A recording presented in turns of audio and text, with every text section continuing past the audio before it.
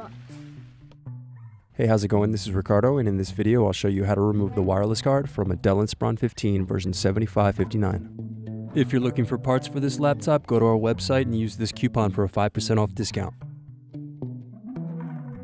First, unscrew and remove access door.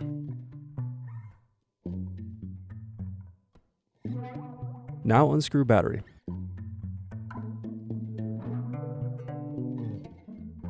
Then lift out and disconnect battery.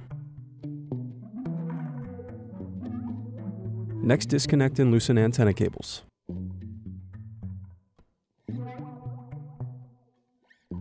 Now unscrew and remove wireless card.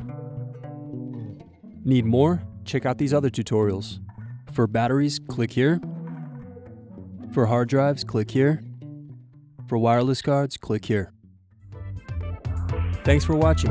If you enjoyed this tutorial, give this video a like and subscribe to our YouTube channel. Check the video description below for links to written tutorials and replacement parts.